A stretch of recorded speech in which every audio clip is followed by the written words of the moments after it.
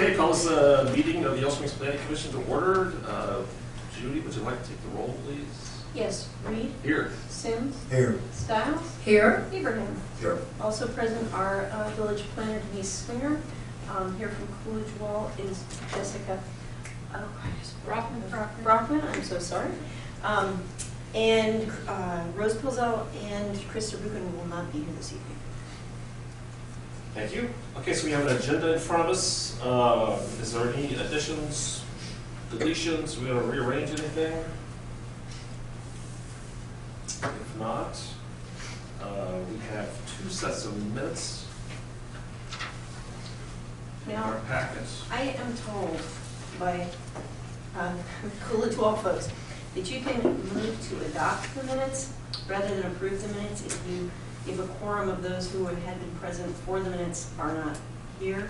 And we might want to look at doing that just because we've got 2 sets racked up here. So anyone can move to adopt? You can actually vote, you can vote yes on a move to adopt even if you were not present, if you have read them. Okay. Thanks for that. The first set of minutes is from September 12th, 2016. This was means I was not here, but I did read them and I felt like I was there. Judy, they're so comprehensive. I move to adopt the minutes. I second. September 12th. Anybody have any edits, comments? If not, all in favor? Aye. Opposed? Okay. October 10th is the next set. That is the last month. And I think, actually, Jerry, you were here, right? Yeah, got And I was myself here. and Susan. So, any changes on these comments? Page 1, page 2, 3, 4,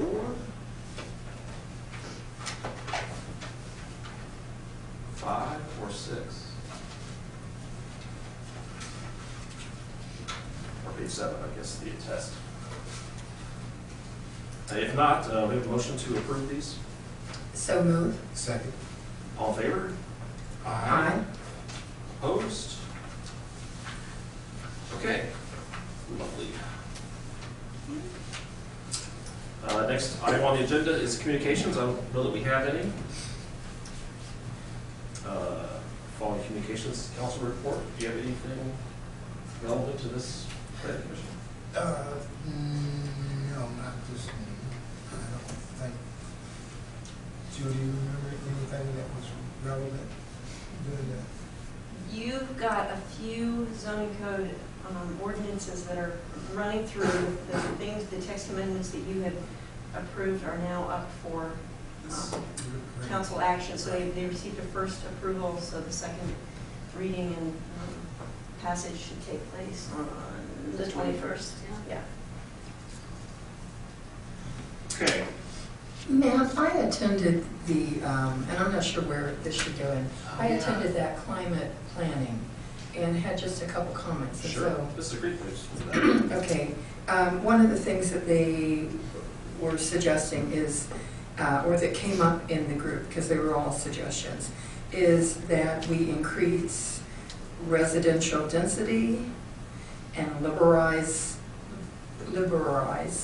dwelling accessory units, mandate new buildings to be more energy efficient, zoning, which I guess wouldn't necessarily affect us, to permit group living, and again, new buildings being more energy efficient. What was the second one? Increased density? Oh, like encourage accessory dwellings? Yes.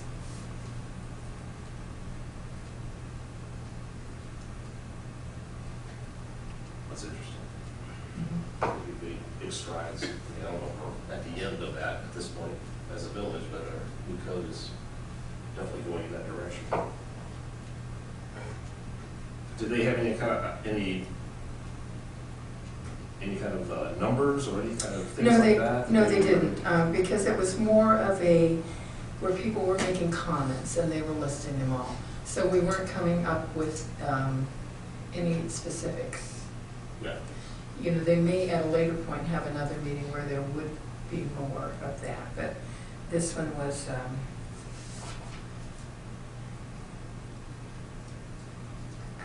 just coming up with the ideas.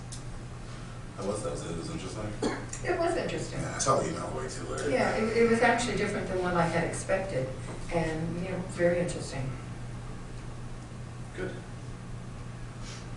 Okay, so you're the new accessory dwelling expert. Oh. Planning commission. That's awesome.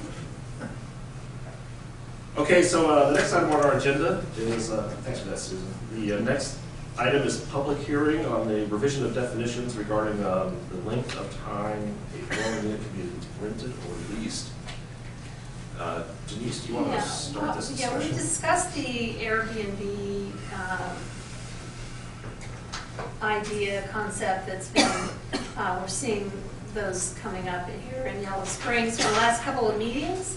And I think at the very minimal, the one thing that we could do to ensure that at least we know where they're at and that they come before the planning commission to just say what they're planning on doing and understanding that, you know, there is that conditional use process, is to include that word daily, so that it will encompass all of those. That's the very minimal thing to do, the staff is recommending. Now, I did not notice anything additional to that. So if there are other things that planning commission members feel should go into the short-term rental section under conditional use, because there isn't much there, then that would have to be decided at a later meeting. The only thing that I had a concern about is that you have ones already operating. And I would like to be assured that any of them out there operating, that they would have to come and make us aware, the village aware, that they're operating. Because this is, I've had some discussions with different people, and people want to know if there's one in their neighborhood. It impacts, you know, if you have a whole bunch in your neighborhood or if you have a few. It also impacts affordable housing, because some people are using perhaps an accessory structure that could actually be rented on a monthly, yearly, you know, annual basis, but they're using it as an Airbnb, thinking they can make more money, and maybe they do make more money.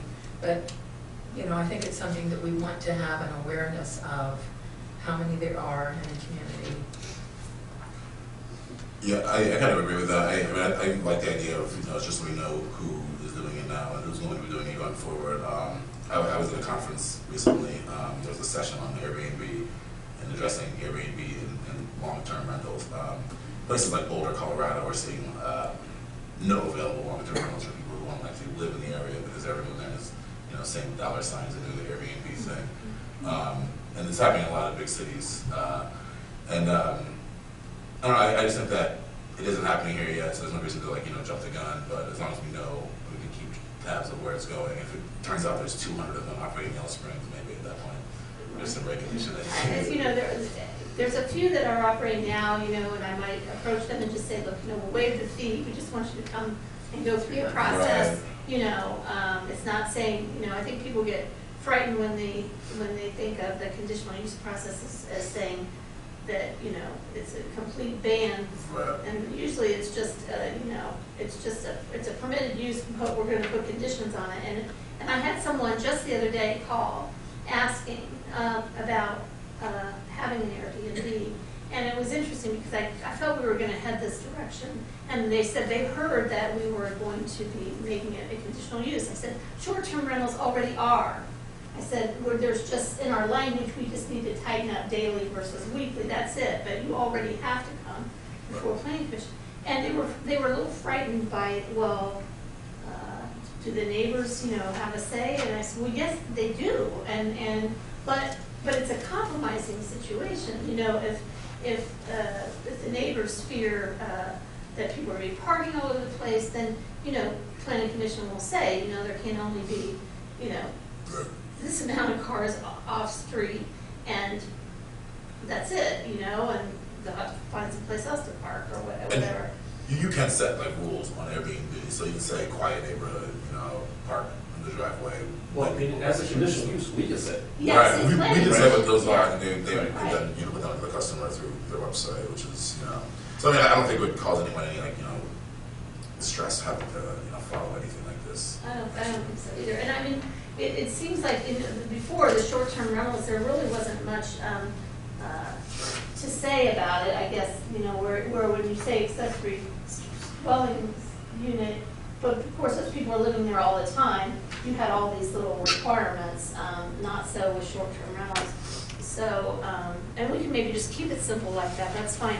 Jessica did a little bit of investigating as well, and I don't know, Jessica, if you want to mention about the fact that you can't deny them either.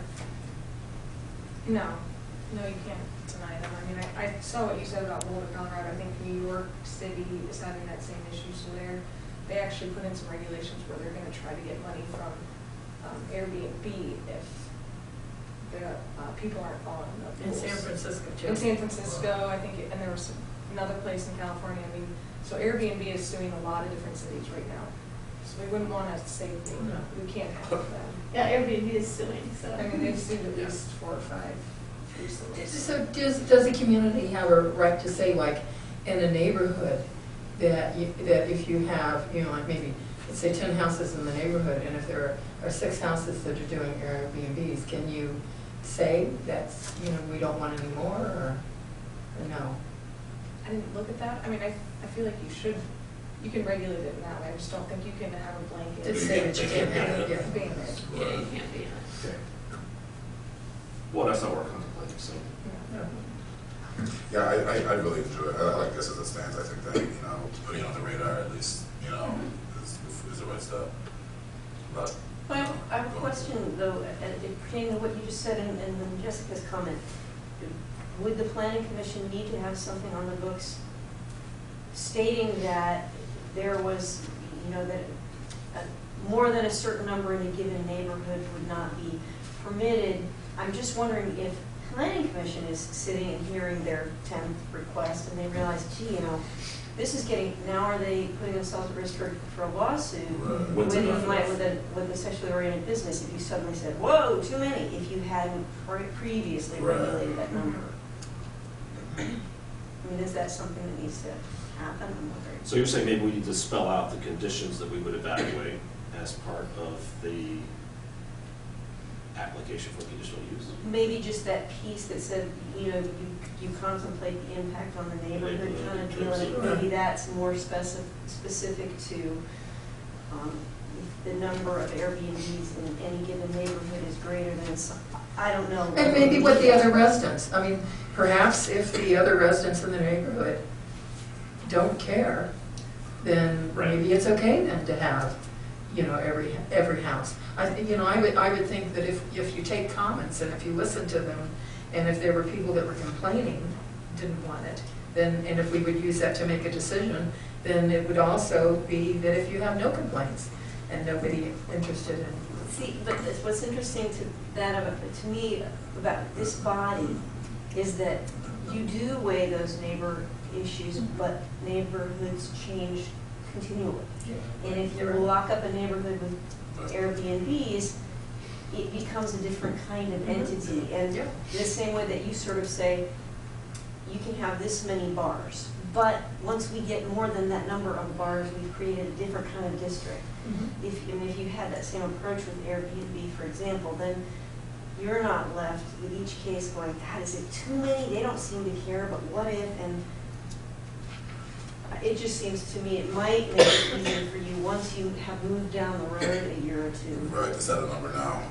Can we, is there any way you could do some further research and see what other places are doing and come back and talk about this?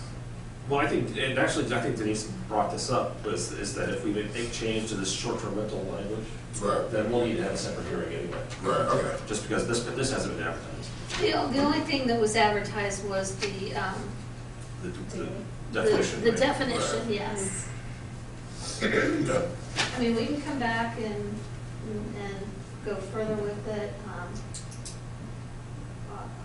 I can send an email out to the people who did the presentation and just see, if they have any solutions But- or.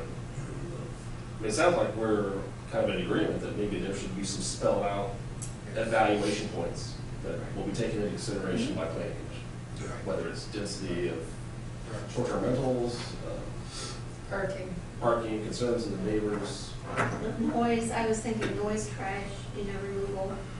You don't want someone who's in a short-term, you want to make sure that the property owner is going to be responsible for, cleaning up after people leave, so that stuff isn't just laying around for a week. So would that be a change in this section of short-term rentals, probably?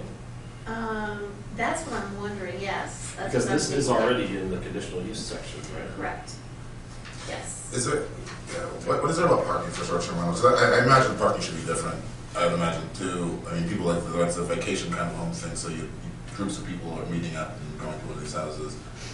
Instead of one car for a tiny house, maybe 3 or 4 of them, maybe we should think about that as well. Right, there isn't, I don't think there is, there was nothing, all you have for, It's just like. is just talks about the permitting, the location, and the Right. maximum occupancy. Yeah, That And was, the maximum occupancy was what, 5? it followed health department requirements. Okay. So, which we kind of figured, I think it was over, if it was over, it becomes a boarding house or something.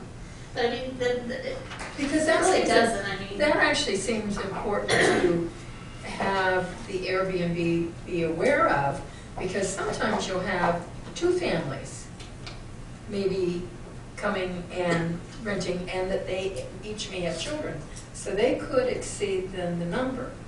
Particularly some of them that I've seen advertised that maybe have 2 bedrooms or things like that, and you might have, Right. Maybe 6 or 8 people. yes. Yeah, I use Airbnb a lot. I'm always meeting friends, and there's always a lot more people than would normally be in that house. I mean, usually the houses say it can hold 6 or it can hold 7, but what the houses can hold and what the parking can facilitate are 2 different things. Sometimes, obviously, just something to be aware of in our next discussion.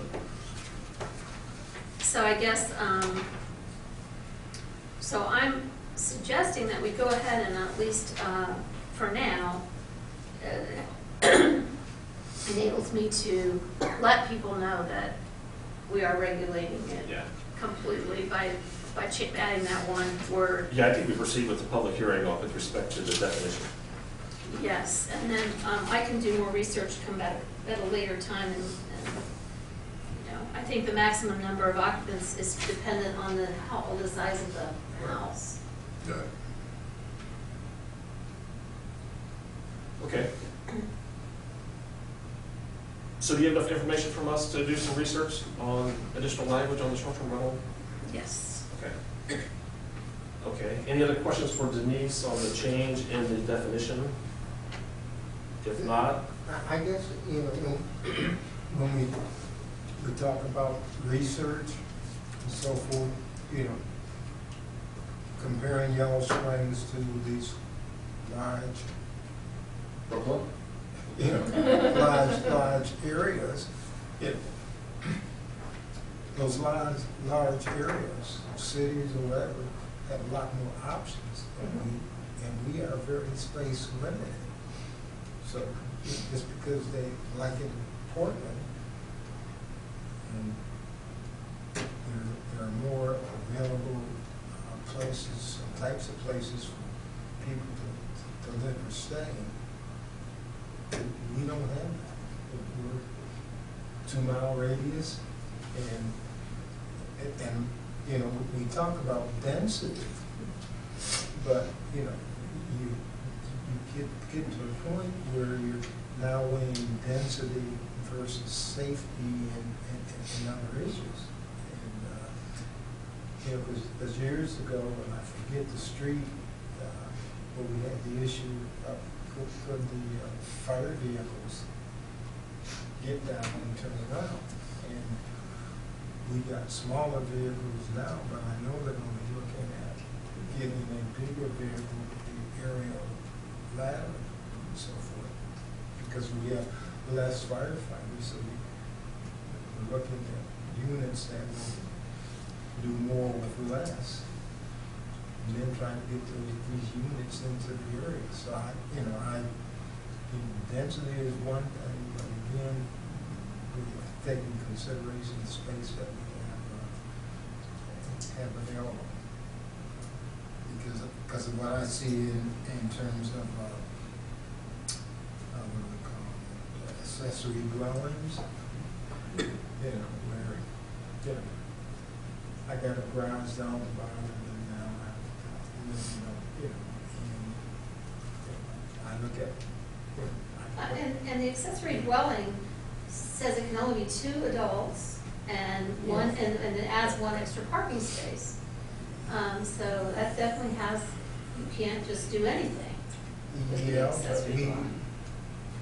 unless someone actually, we get more language in here and someone actually comes in, you really don't know what's, how many people are where and when. if you found, because I know I drive around and one time I see one car and there's in a certain place and the next time I see 5 or 6.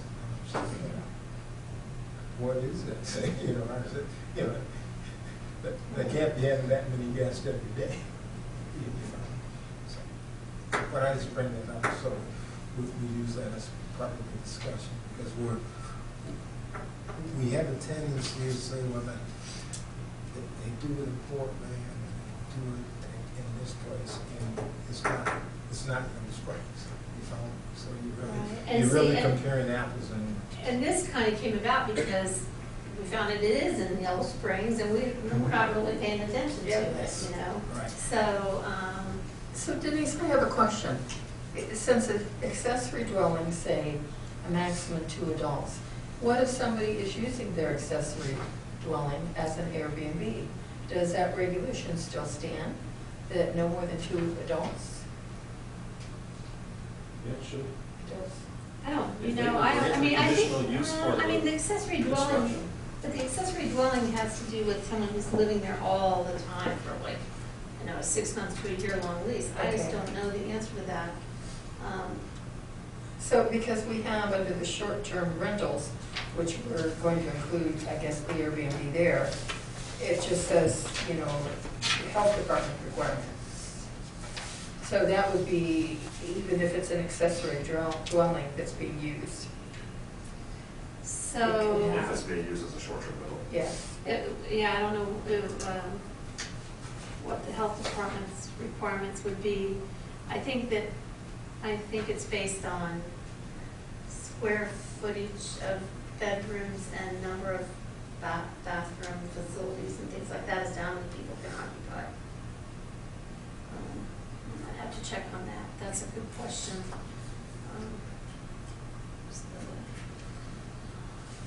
Okay. So that'd be good to know that number. Yeah.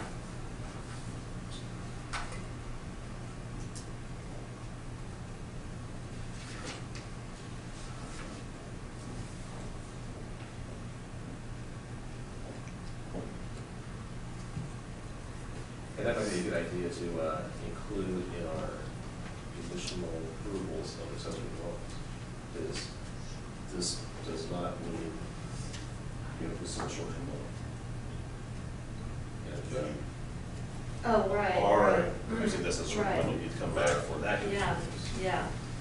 That should be like a standard clause. Yeah, I don't think we should be blocking this in any step of the way, but I think that, we should be involved as much as possible, so we keep control of the situation. I guess people know. Right. And that's not And unless, criticism, that's if we have an idea, we can also let the police department know who's here, Absolutely. Yeah. Okay, any more comments for Denise on this change in the definition of the short-term rental?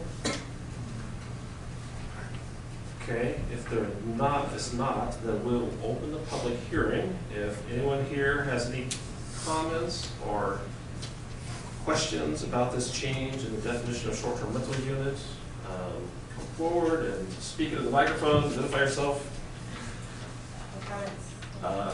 If not, We'll close the public hearing. Any further discussion on this change in the definition? Do I have a motion then to accept this? So, Second. Judy, I'd like to call the roll, please. So you are moving to revise chapter 1284, section 1284.08 definitions. Short-term rental unit for the underlying terms in Denise's write-up. Okay. As submitted by staff. Oh, sorry. There was one other thing that was on that besides daily. We didn't specify. Yes, yeah. A room in it. A lot of the Airbnbs are people that are renting out a room, but they're still living there. Right. Right. And this definition only talks about a dwelling unit as a whole. So I forgot I suggested that, or a room in a dwelling unit. Yeah, we understood that, right? Did you? Okay. Yeah. Because that was one of the two changes. I didn't. Okay. So we're gonna go with as Daily. recommended by staff, which you're gonna, just talk to me about tomorrow when Yeah, I it is up. am. All right, then, Abraham, Yes. Sims, yes. Stiles, Yes. Reed. Yes. Okay. On to old business. Old business pocket neighborhood ordinance, continued discussion. At the last meeting, we almost didn't even talk about pocket neighborhoods. We just pushed through for about 15 minutes and keep the conversation going. But as a result of a couple of projects that have come forth recently, and also trying to look at where we could fit a pocket neighborhood into the code, whether it's considering what Grove City did with having a PUD R residential for pocket neighborhoods, it became clear that there were just some issues with the density as it stands right now in residential areas. Specifically in relationship to a couple of projects that are going to be seen by the Board of Zoning Appeals, and after meeting with the chair of the Board of Zoning Appeals, his interpretation by the way it's described was different than my interpretation by the way it was described. And for example, if you go to lot and width requirements, which is on that is page 3, the back side of page 2, yeah, back side of page 2. Specifically, if you're in, like, for example, RC, it talks about 2-family dwellings shall provide 4,000 square feet per unit. Attached single-family and multifamily dwellings are permitted a density up to 14 units per acre. His interpretation of that was, if you meet all the setback requirements, you meet parking requirements, you can have a density up to 14 units per acre. So they didn't really see any restrictions on that in particular. I was taking it literally and dividing, well, a quarter means 3.5 units would be allowed. If it's less than a quarter of an acre, then it would only be 3.2, or, you know, I was trying to calculate it that way. So here were two different people, the chair of the BZA and then myself as staff member, completely interpreting that density in two different ways. So when you did it, you just took the acre and divided it by the minimum lot area? Is that? Well, meaning, okay, what? Well, I mean- See, it says up to so many units per acre, Right. but there's only one lot. So when you're saying, when I was doing, I was saying, well, just to round it off, let's say it's a quarter of an acre lot. Right. I was thinking, well, then the maximum would be 3.5. Right. I mean, that is kind of what it says. And what was his interpretation? His interpretation was you'd have up to 14 units per acre, and anything less than that, As long as it fits the setbacks. as long as the setbacks, you know. So he was saying for a quarter of an acre, you could fit any number you wanted as long as you had the setbacks. As long as you met the parking requirements, which would be very difficult to do on a quarter of an acre for anything.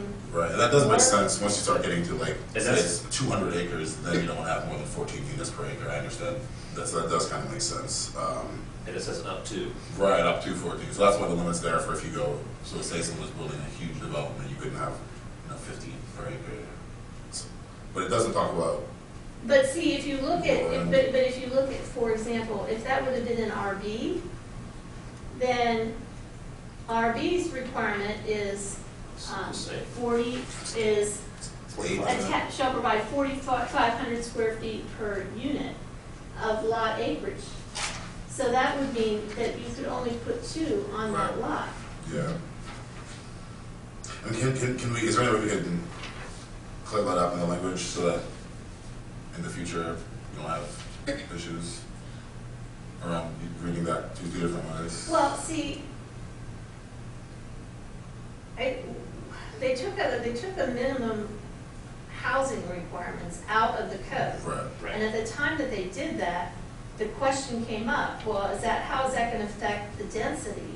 And the person who had been writing the code was no longer there, and it became a person from Greene County Regional that said, well, it should be guided by, between the density, it should be okay. Right. Well, because you also have a maximum lot coverage in terms of percentage, Right. Yeah. which is kind of a limitation. Yes, it seems redundant. So if your units are smaller, then you could have more. As long as you That's didn't the thing. Exceed the percentage of coverage. Yeah, So right. do we need Not- to- If you're to- meeting everything else, if you're meeting the lot coverage for that area, you're meeting the parking requirements, you're meeting the setbacks. And I wouldn't say an issue, because I think we are, I guess I see we're trying to encourage higher density. And so as long as it, meets all the other things, I wouldn't see an issue. Has this been run by Ted? Does Ted know this? Do we still need to even do the pocket? I mean, what does the pocket neighborhoods offer that this isn't, that this would, that this doesn't? Well, it's just that, in some ways, you almost have it here. Right, Do you yeah, know what I mean? It's not- Right. It's like, and I'm thinking about adding all this code stuff Yeah, in there's here, all and that it's stuff like, in well, the wait pocket a stuff. minute. It's just like- So without the minimum building size, I don't see it's an issue. I mean, You if- should be able to develop a pocket neighborhood under this definition. Can we make it clearer? Can we just give a version of that? Is it an issue though, because one of the things the pocket neighborhood allows you to do, that all of your units don't have to be facing the street, so that Right. you can do them around an area. And the pocket neighborhood would require that there be some sort of community area, whether it's a little building, or whether it's a garden, or whether it's whatever, where this doesn't do Some that. kind of common It space. seems Well, like the right, pocket and- neighborhoods sort of standardize certain things so that you're not creating them new each time. And that you had sort of a sense that, it's not that you want all the houses to look alike or anything like that, but just that you want certain elements there. And Jessica said the PUD enables you to have some control Right. over how it's gonna look. Where you think the Yeah. pocket neighborhood But- wouldn't. But that process Well, is I so mean, difficult. if we had the, so I think what I'm saying is, if I want to be able to have developers be able to start a process with some idea that they're going to be able to do this. And that was the other thing that Ted had said. that- Without going to all of this expense, to know that it is something that we at least, Would look at approving. would look at. But, I think the PUD might be the better place to go. It's not like we have a lot of land Yeah. in our future. That's true. Well, there's some areas though, I mean, there's some. There are big some areas chunks that of are- property still in. I think Ted Donnell was encouraging us to do it because he felt that from the development standpoint, particularly if you're trying to increase the density and you're trying to increase affordability, then you need to be able to know that, yes, you probably are going to be able to do this, or else you wouldn't want to put all the money in to be doing the, Site plan. site plan engineering, whatever. Yeah, what chapter is that PUD? I think it's right. See, I can see the argument about density, but 54. affordability, to me, there's no guarantee that once it's built, everybody's gonna be able to afford it. And, you know, Yeah. to me, it gives the builder to maximize the space that he has, to get as many units as he has to gain benefit. It doesn't mean that they're going to be affordable. Right, yeah. No, no. It might be that they're less. Because dense. it could be very expensive. Right. It could be less dense, you might have just natural areas. or, Absolutely. But, See, I can see both of it, I can see both of the arguments in the calculation. But we have inclusionary housing incentives in the PUD process, right? Isn't that one of the? Yeah, there's a density bonus. Yeah, density bonus. Right. But just looking at, you know, the example that Denise is talking about and the interpretation of it, which is really what it boils down to, is, you know, meeting the other, you get 14, or doing the calculation by quarter acre.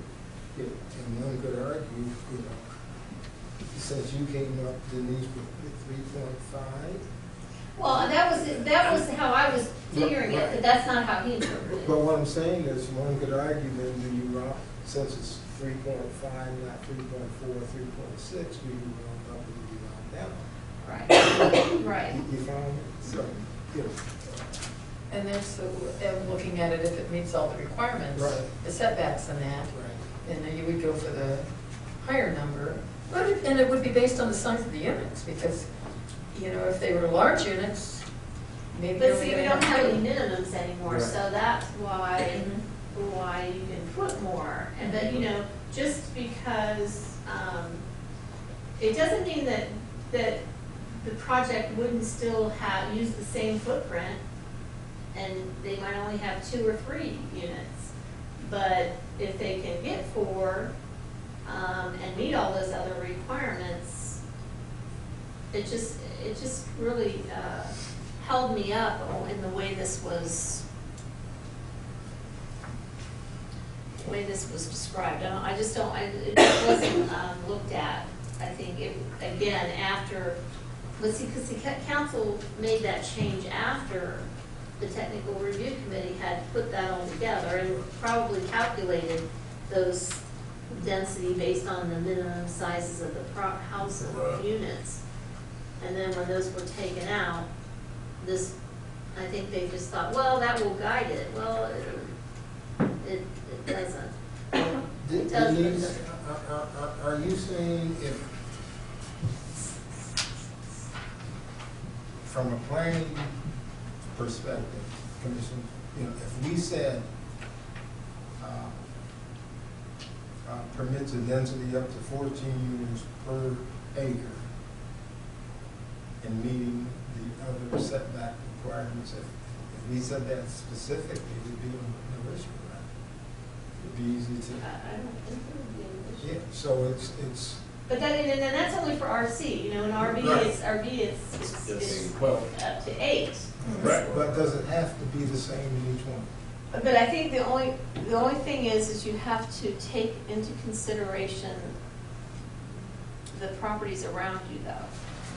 Like the one that we're looking at right now happens to be on a corner lot on Dayton Street, you know, it's not gonna be stuck in the middle of a neighborhood.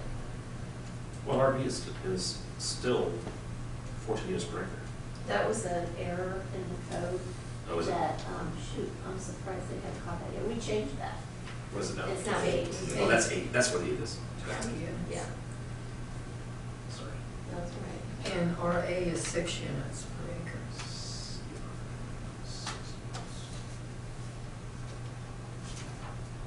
I mean, I don't know, you know, I wouldn't want to see something happen, in the smack dab in the middle of the neighborhood though, that was houses, houses, houses, and then all of a sudden, maybe something all crammed in together, I don't know. But at the same time, as So- long as they meet the setback requirements, anything, why not? I mean, So if they meet the setbacks, then they're not needing to come to planning?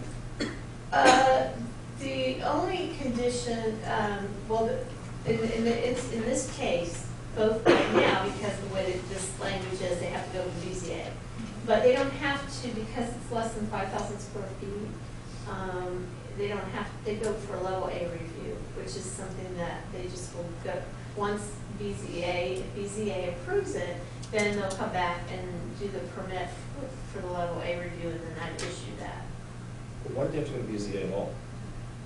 Well, because the interpretation is, well, they're still asking for a park.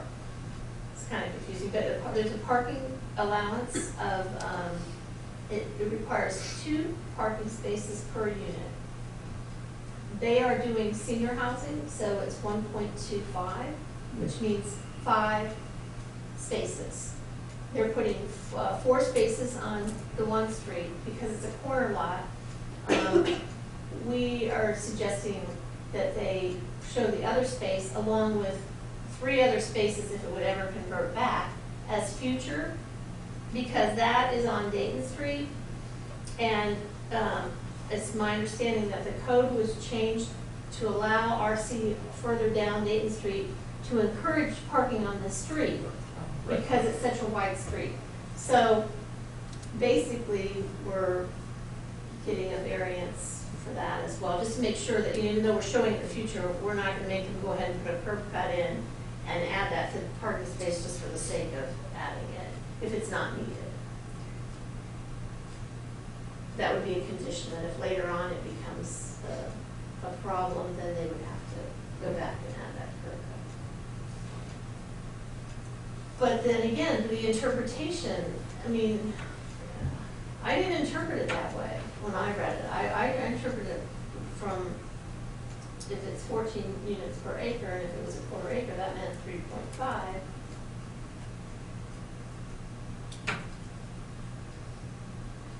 And that's not how the chair felt. I mean, he interpreted it differently, but that's his interpretation. I don't know if anybody else has any thoughts about that. Is there any way we just clarify the language to keep it at one interpretation?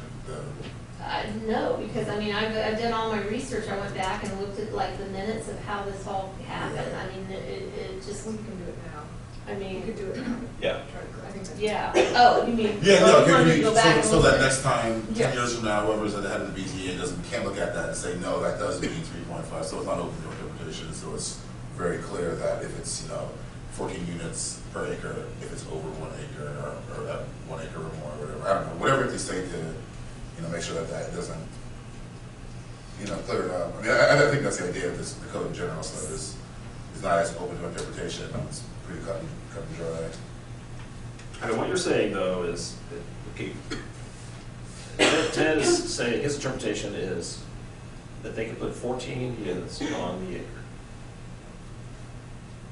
They can put 14 units on 0.25 acres. Up to. What? On 0.25 acres? Yeah. He's saying, yeah, I mean, if you had a half an acre and you could get 14 units on it. You could do it. I'll still meet the Because it's based on, setbacks. as long as you meet the other requirements. As long as you meet the setback and Yeah. the percent maximum lot cover Right. The lot coverage and the parking. and the parking. See, in this particular case, this particular one that's coming forward, it's gonna be senior housing, so they have a So little they're bit of, smaller they have a units. break on parking.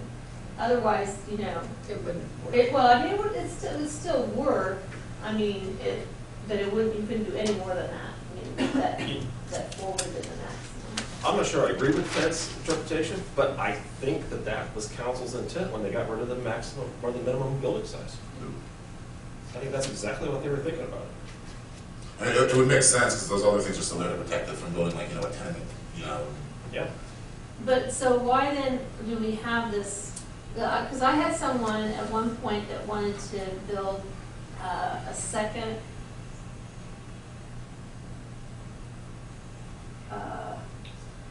well, you wouldn't be able to do, you would not have been able to do 2 single-family homes, which is what he's wanting to do, so that counted him out anyway. This one's not an accessory structure, based on the size. Right, and then if, but I said, even if you wanted to do a 2-family, where he took the existing house and then he made a second one attached to it as a 2-family unit, he didn't have 9,000 square feet. And so he just kind of gave up on that idea, but, I mean, are you saying that we should not even have those 4,000 or 4,500 square feet then? Because that seems kind of.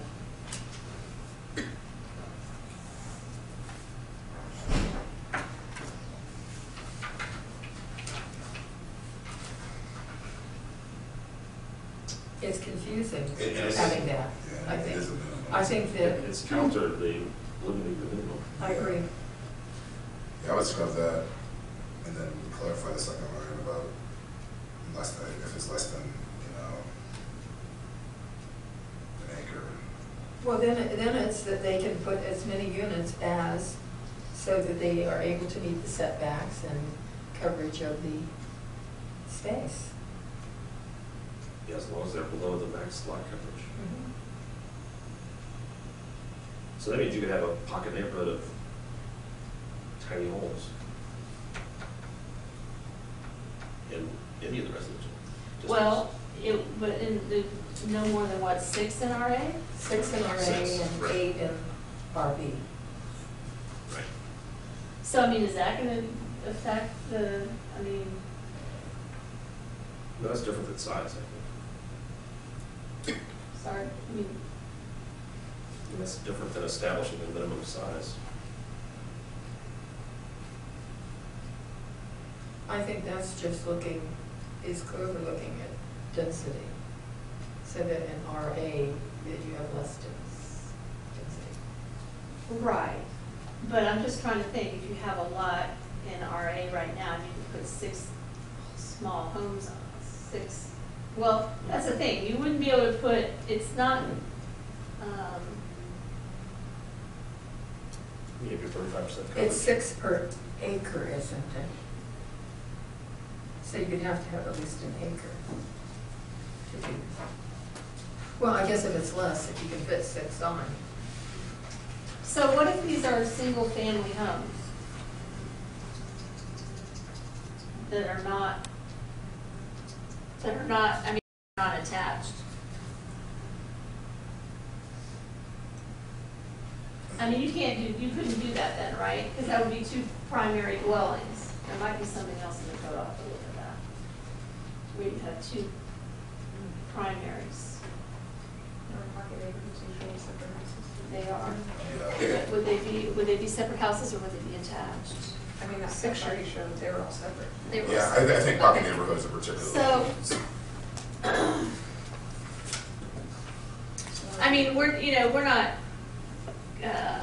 we don't have to make any decision now, because, I mean, I didn't advertise it for anything other than the pocket neighborhood discussion.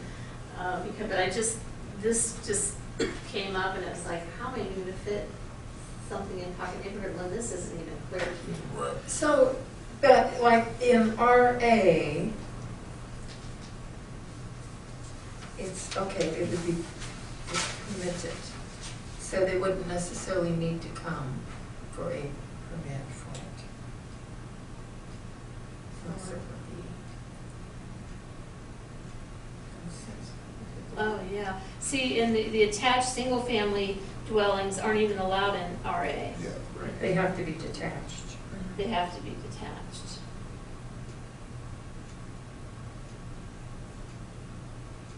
and it B is single family or two family. It's possible that we could add a pocket neighborhood as a conditional use in certain residential districts or all of them, instead of doing PUD, we can still. Yeah, isn't that what you're talking Yeah. about? But we talked about that as an option, but that doesn't really answer this question. No, but Right. into that, but. And you're talking about having it as a conditional, just so that neighbors have the opportunity to comment? Is that what because your concern is if it were an infill lot and you had like single family houses on either side and somebody wanting to do the tiny homes type of thing, that even if they met all the requirements, that for neighbors to comment? Yeah, I think there's something in, I'll have to go back and look, in the language that has to fit into the character of the neighborhood as well. Yeah. That might be the PUD. That might be the PUD, so I'm not familiar with that process. The pocket neighborhood, the information that you had given us before the codes, because I remember some of them were very prescriptive of what the houses were supposed to look like. Like each house was to have a porch, and that they were supposed to face, like around the, whatever. Right. Shared common area. Yeah, which for those communities was a way that they were then controlling how it was going to look. Because in reading some of the information you provided, that was the issue in some communities when pocket neighborhoods appeared, that the neighbors were concerned about the way that it looked. Did it fit in with their neighborhood? Right.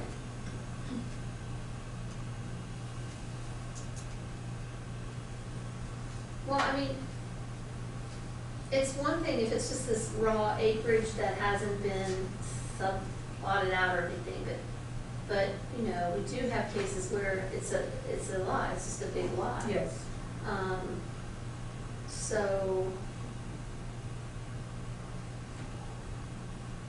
I mean, we could just make anything that's like single family attached or, right now it has that 5,000 square feet break, but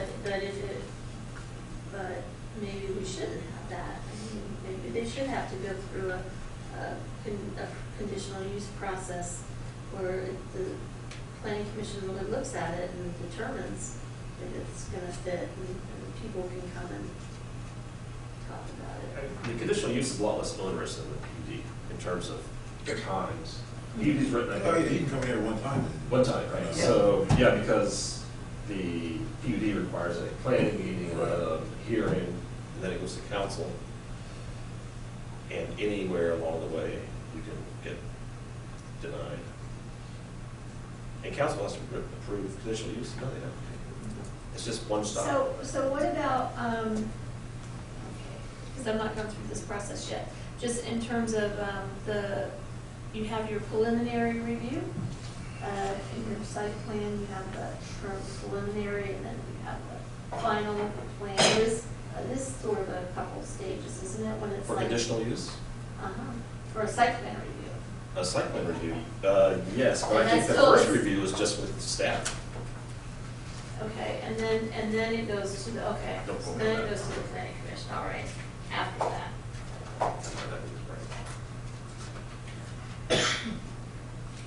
I mean, when you did the North Park Hotel, there were a lot of meetings, right? No, No, there was with staff, but not, we had one hearing. really? Wow. And that was a big building, so, Isn't that right, Judy? Yeah, no, that's correct. wow. Well, I think it's all should be too, if the staff can work with the, people beforehand, to get as soon as possible. That's what we're not supposed to be picking it apart anyways, Right. That's the advantage of- Right, whereas the PUD is written that it comes before planning commission, before that It's- work session, Yeah, and then a hearing. Control because there's. yeah. And it's just a lot of work, a lot of money to get something that may not even ever get done, Right. through. That was the reason why Ted, because when he was here the last time he was spoken in front of us, he did say that, he did say he didn't like the PUD process particularly because all that time is discourages developers from doing it. So he, Yeah. I think the conditional use thing would be something that he would be looking, more interested in. Well, there's also a month between each of those meetings too, so there's, And he also thought that the different plans that we were looking at, I know I liked the one that was not quite as prescriptive. And he also liked that because he thought for our community, that went with it better. but if you have a conditional use hearing, you can still Yeah, yeah. make changes and, Mhm. yeah. Yeah, making the condition. And do you agree with that? Sure.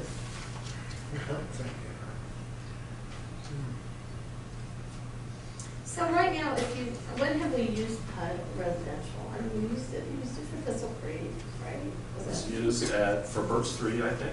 Yeah, works through it. It's not PUD though, is it? Did you use it for Little Woods? Littlewood, yeah, definitely Littlewood. And that was quite a long time ago.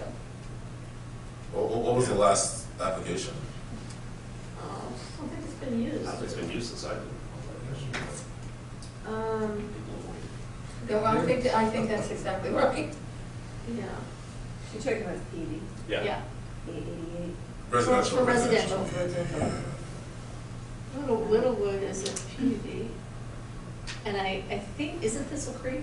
That's pretty severe, Yes. yeah. Yes. Thistle Creek is.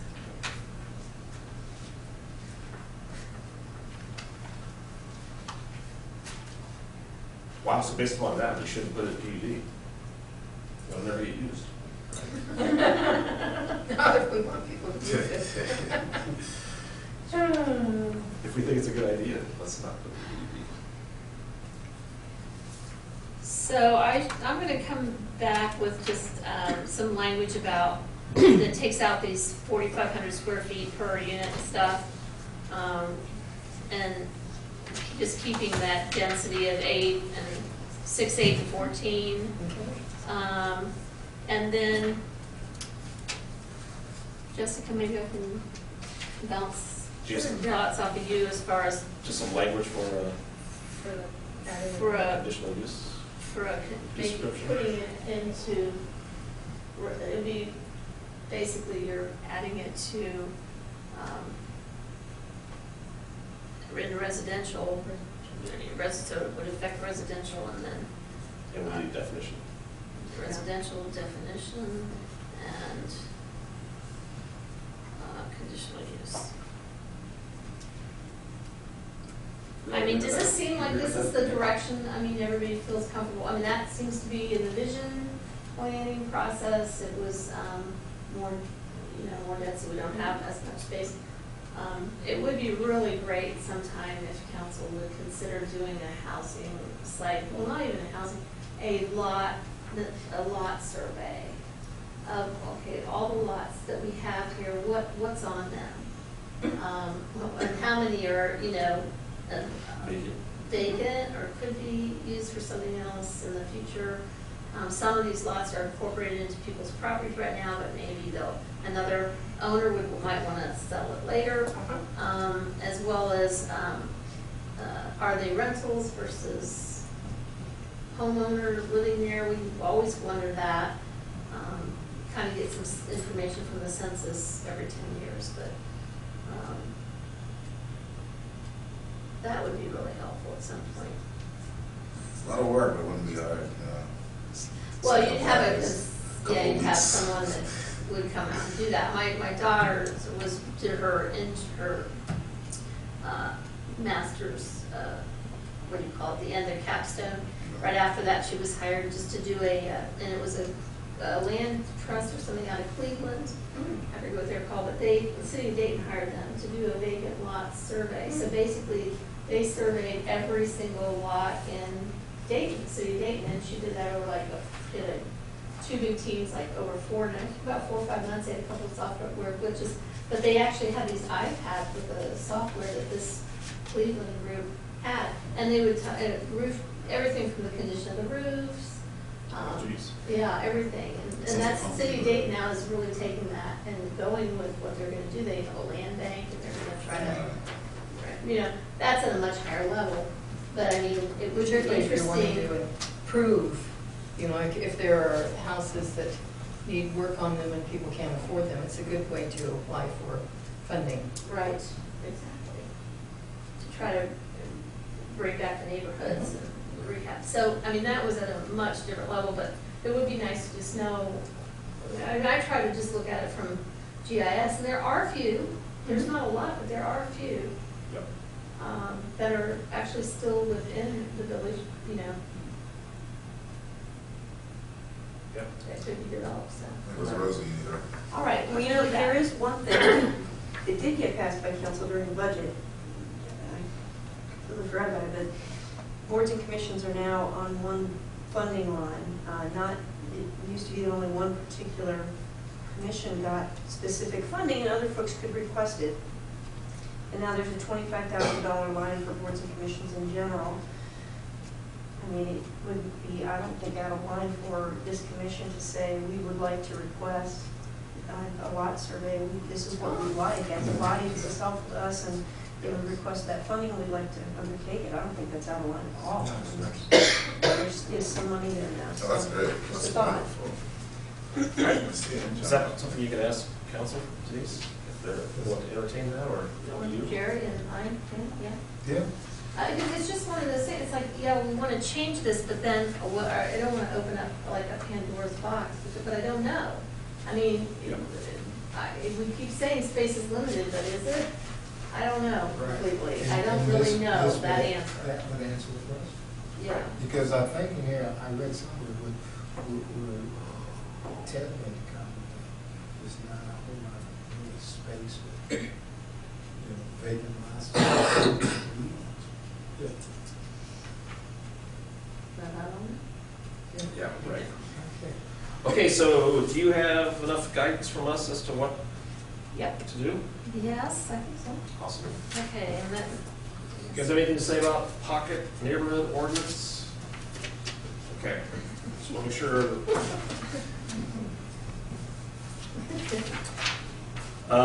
Next item is new business. That's the comprehensive development plan. Do you want to? I just really, it's just a question. I've never been through that process before, and just wanted to understand how you tackle that. Big. We hired a consultant. That would be nice. Well, Mark kind of did Mark did a lot too. a Yes. lot of it. He basically wrote it. That's interesting. Well, I mean, were you happy then with the result that this time it wouldn't maybe need as big of a, between the zoning code update and then this, that it wouldn't maybe need as much? When was it Well, done last? Are you talking about the 2010. comprehensive plan, same document? The comprehensive development plan, Is that what it's called? Comprehensive development plan? yeah. It was, 2010 it was adopted. Yeah.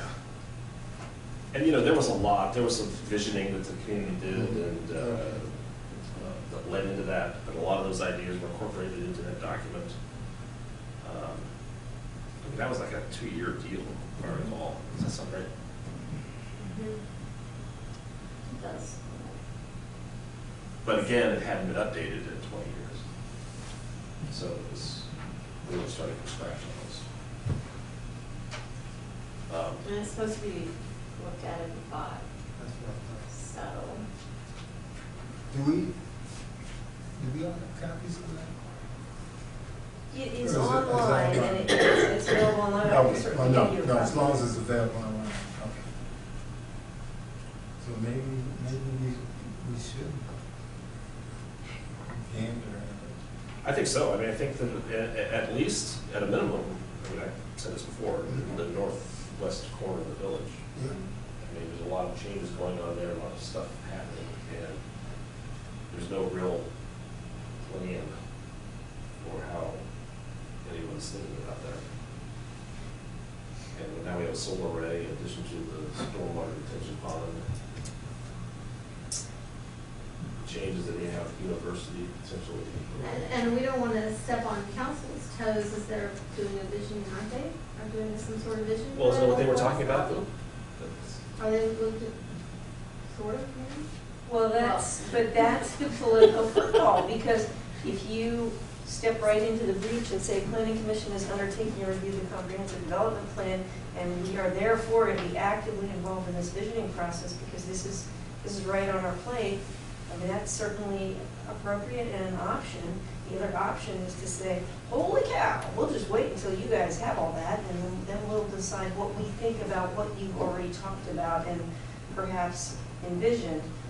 Two very different strategies, and it might not be a bad idea to decide which way you want to fall before it starts really rolling. I think number two. Sounds like number 2 is less work. Well, I mean, and you don't want to be having the groups that are involved having to come to two different Sure, things and sure. make sure that their voice is heard. I don't want to, yeah. I mean, it sounds like that's a council decision, though. I mean, really, I mean, we're due to review it, Yeah. and maybe that's how you bring it up, is that we're, planning commission's due to review it. Council has talked about adding or doing some visioning of that part of the village. How do you want us to proceed? How do you want planning commission to proceed? That's a good one. That's All right, we'll throw that back on to council and see. But in the second,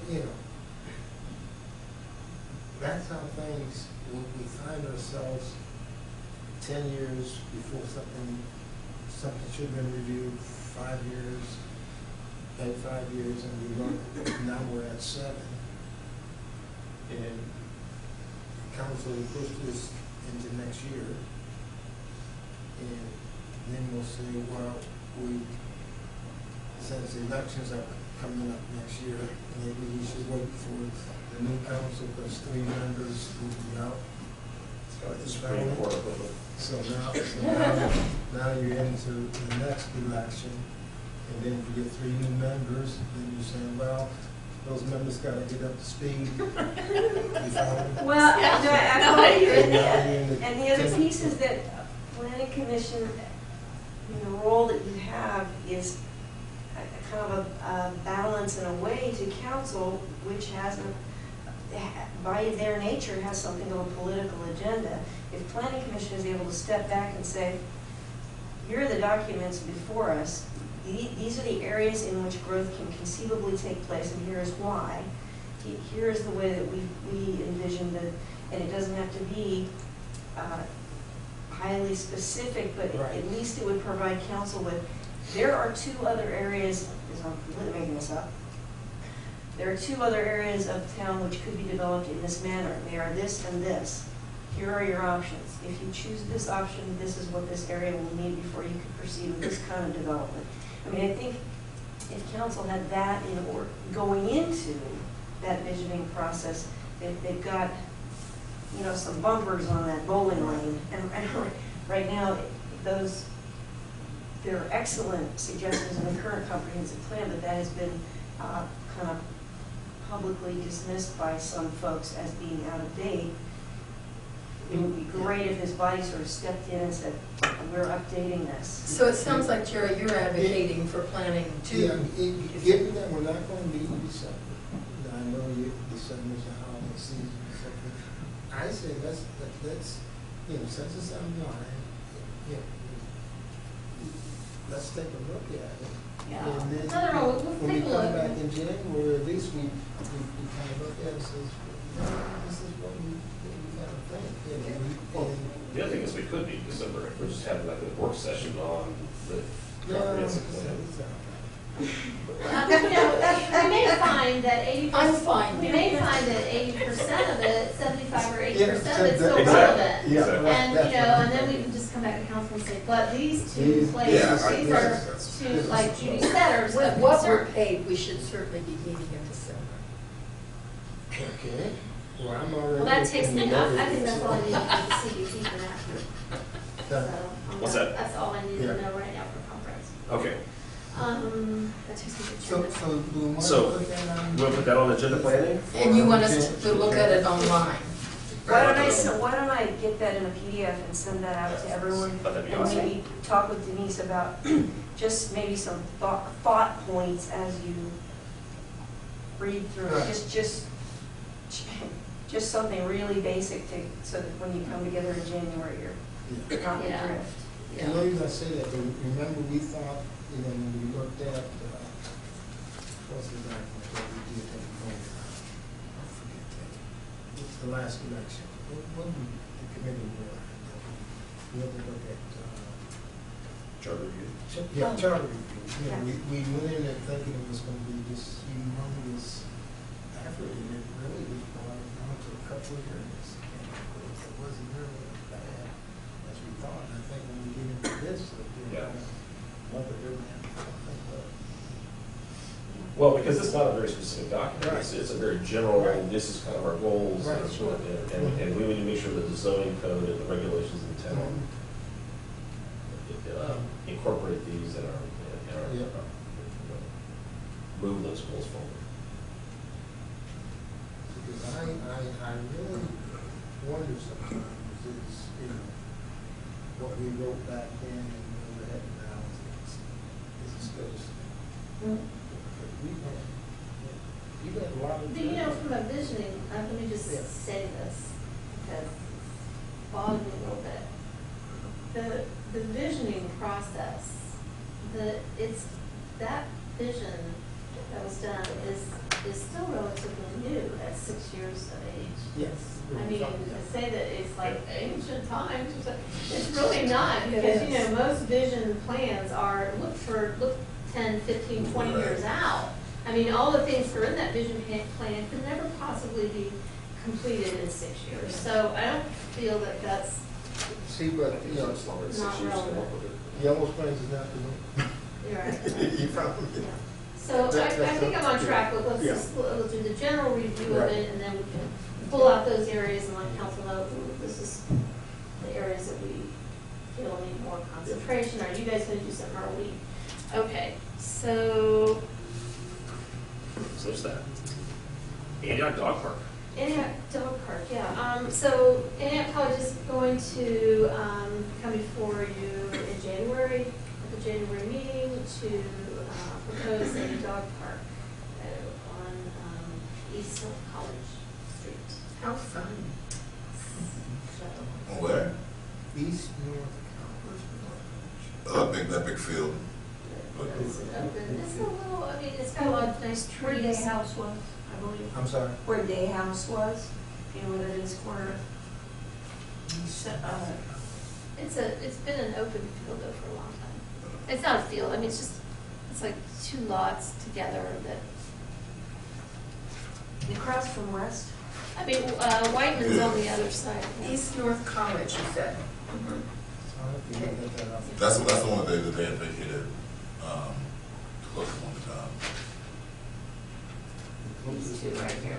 Right there. Yeah.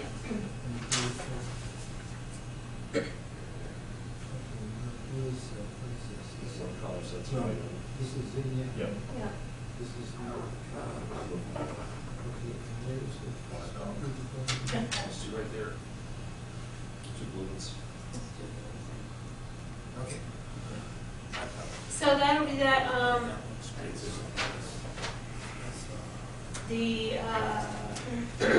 we'll have a meeting, I guess, in January. I'm not gonna be here in December for the December meeting anyway, so. There goes that. That's Yeah, what so- I'm- Right.